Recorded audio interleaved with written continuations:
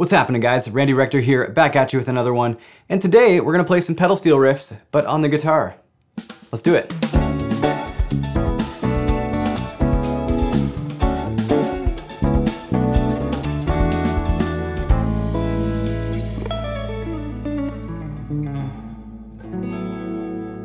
Have you guys ever had to play steel riffs before? And I don't mean playing pedal steel guitar, I mean playing pedal steel riffs on your electric guitar. It can definitely be a challenge. But 2 months ago I was playing with a band and they had said, hey, can you play steel riffs in this one song? And it wasn't really worth bringing out the pedal steel for one song. So I made a solo on steel and moved it to guitar. This is the solo that I played right here.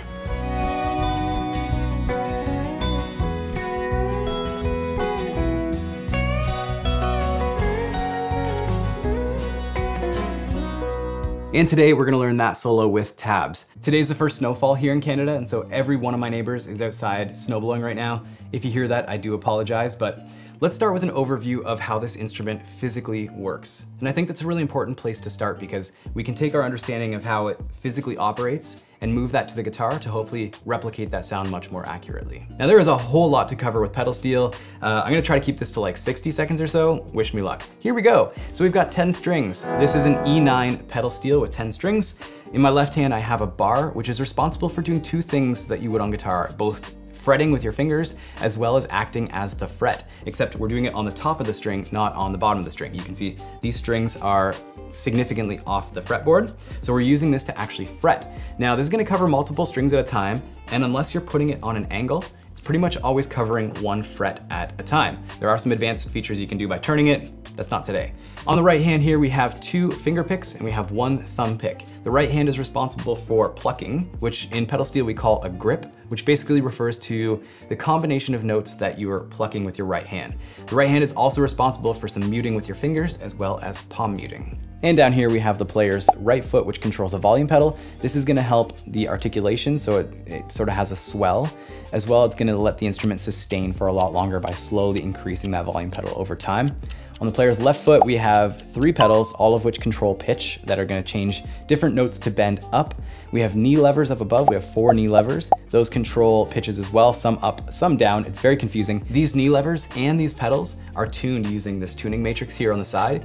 And what's really important to note is that these pedals are tuned, so when you step on them, they're gonna go precisely from one note to another note. And that's a really important distinction to make because the pedal steel doesn't overbend or underbend. It's a very mechanical, precise bend from one note to another. So that's something that we can try to replicate on the guitar. So let's talk about the basics of pedal steel. I'm talking like day one, very first day with your pedal steel from a guitar player's brain. So let's take the bar, put it down, pluck some of the middle strings, and you get a chord. Let's think of this like a full bar chord starting on the low E string. So if we go up to the 5th fret, that's an A chord. And the 5th fret is an A on Pedalsteel as well. And to get a D chord or the 4 chord, we simply go down a string or up a string if you're talking about pitch, and we get a D. And on steel, you use pedals A and B to get from an A chord to a D chord. So A, D. And then to get back, you just let go. And that right there, that little toggle is basically the vast majority of the Pedalsteel sound. You hear that all the time, like.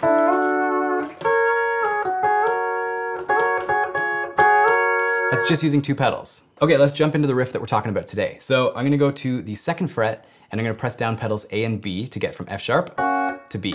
And that's where we're gonna start. Now notice how tight those bends are.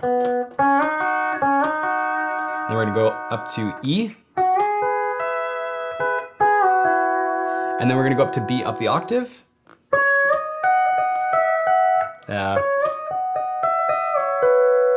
And now back down to B. Something like that. Okay, that's a lot. And how do we move all of that to the guitar?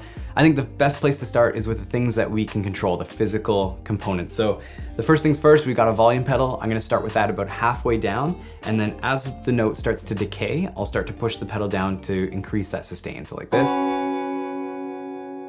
The second consideration that we have is we need to voice the chords in a way that we can bend one note out of the chord at a time without bending the other one. So theoretically, if you're doing a 3-note grip, let's say something like this, you could definitely bend this bottom note,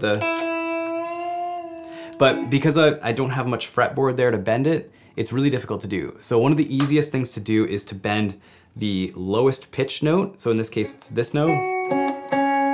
So if this is my chord, bending this one, it's definitely gonna be the easiest, and mostly because I have all of this fretboard to play with. If I'm bending, you know, the middle note, it's gonna bump the outside notes, and if I bend the bottom note, I'm gonna pull it right off the fretboard. So bending the bottom note tends to work the best. And then a little added advantage here is that we can actually use these two fingers to support it. Lastly, we wanna make sure that we're being as accurate with the bends as possible. With pedal steel, you know, you're pressing a button and it's going from one pitch to another pitch. So we wanna make sure that you're really practicing to get these bends perfect. Sometimes you're gonna overshoot, sometimes you're gonna undershoot. So you wanna get those as close to doing this. And then you also want to practice in different spots because the tension on the strings is going to change where you do it. So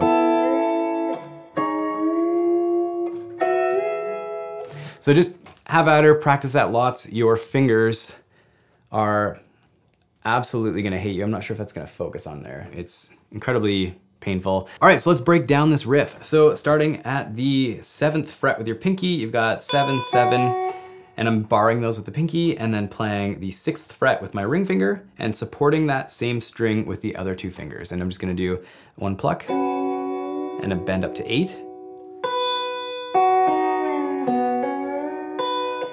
And then I take that whole shape, move that up to the 12th fret with the pinky, and then we do it again. So that's an E chord. So we're bending up to a G sharp, and we have a B and an E. So it's basically a major chord, major second chord, well, second, and then we're bending up. And then the next section, we go up to the 14th fret on the B string, we go up a whole tone, and then 14th fret on the E string, and then re-articulate the 14th on the B string, the bent 14th, and then 12th fret on the E string, and then re-articulate the B string, let go, the bend, and back down to the 12th string. So what makes this pedal steel E, pedal steel-ish, pedal steel-esque, I guess, is that while this note is being bent, we're doing other things on other strings.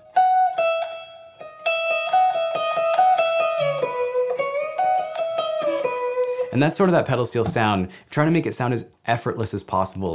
Like this is just a mechanical bend going, and now I can do whatever I want on the guitar.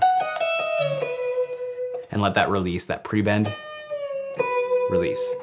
If we did this in a guitar sense, it would be this.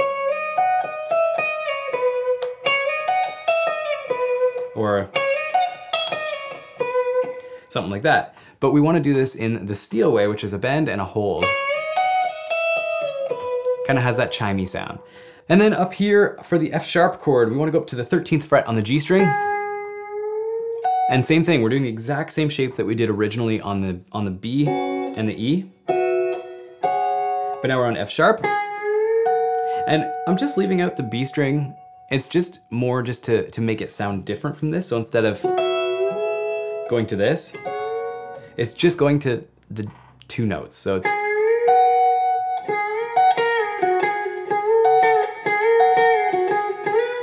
and we're gonna end this by going to kind of like the bottom half of a D shape. So we've got 11 and 12. And we're gonna step the bottom one down semitones. And now I play this like this. You could go like that. 2 reasons why I didn't do that. One is that I wanted to bend up to that bottom note, or sorry, slide up to it. To do that, you have to reach like 6 frets. And plus this note versus this note, this one's just a little bit warmer. So I wanted that sort of nice, cozy, warm ending like that, so.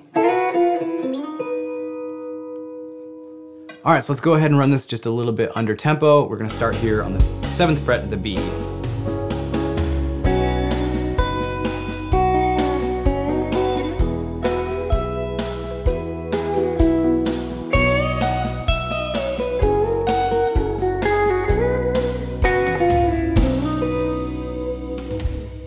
Right on. I should probably also mention I'm on the middle pickup. I find that I tend to get the best pedal steel sound out of the middle pickup. If I use the bridge, it gets a little, I guess,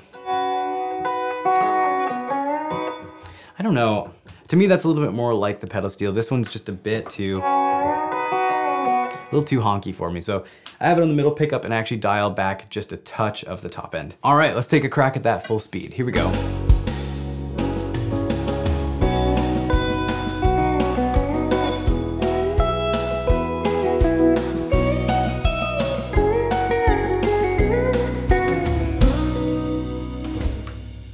All right, not bad. One of the best tips I can give you for learning pedal steel on guitar is learn through osmosis. Like sit down, put on a pair of headphones and listen to as much pedal steel as possible. Bands like the Time Jumpers or anything by Vince Gill is gonna have a ton of pedal steel in it, so definitely check that stuff out. A really great way to create interest on the guitar to sound like a pedal steel is by playing through the gaps. So on guitar, you know, we often play like, we get in the habit of comping, you know?